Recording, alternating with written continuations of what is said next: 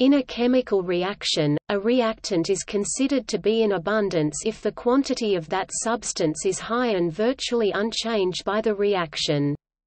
Abundance differs from excess in that a reactant in excess is simply any reactant other than the limiting reagent. The amount by which a reactant is in excess is often specified, such as with terms like twofold excess, indicating that there is twice the amount of reactant necessary for the limiting reagent to be completely reacted.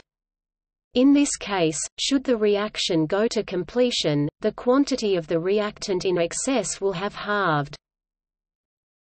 When performing kinetic or thermodynamic studies, it is often useful to have one or more reactants in abundance, as it allows their concentrations to be treated as constants or parameters, rather than as variables.